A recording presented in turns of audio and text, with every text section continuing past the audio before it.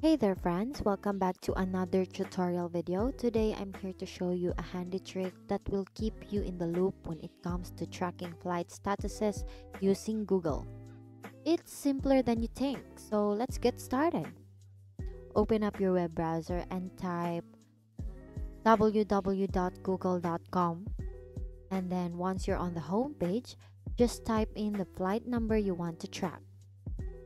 So here's the flight number that I've copied.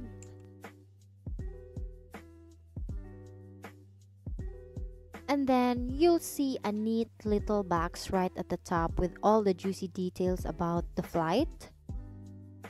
So here you can see it here. This box will give you real-time information about departure and arrival times. It's like having your own flight control tower right on your screen. No need to dig through confusing airline websites or apps. But wait, there's more. Google also gives you predictions about flight delays based on historical data. So you'll have a heads up if there's a chance of a delay even before the airlines announce it. Talk about one step ahead of the game. And that's it. You now know how to track flight statuses using Google.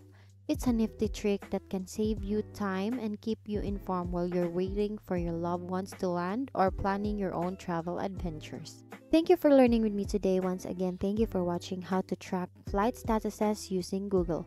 Now you're equipped with a savvy tool to stay updated and stress-free during your travel adventures. See you on my next video.